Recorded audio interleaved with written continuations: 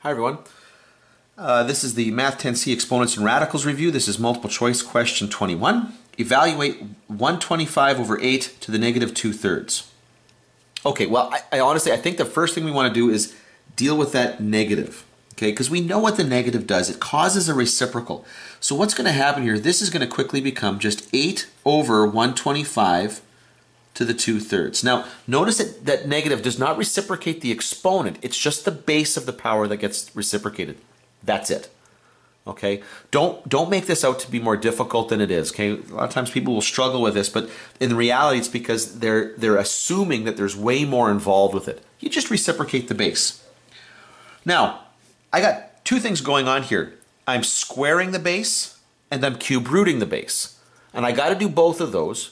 It doesn't matter what order I do it in. And that's not exactly true. You want to do the cube root first.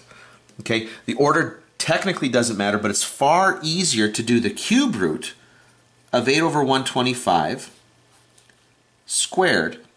Okay, because the cube root, well, 8 is going to be 2 times 2 times 2, and 125 is 5 times 5 times 5.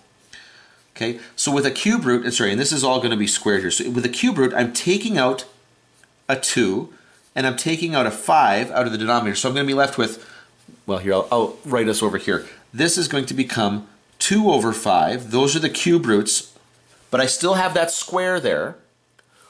So 2 over 5 squared, well, 2 squared is 4. 5 squared is 25. So my answer has got to be 4 over 25, and the answer is A.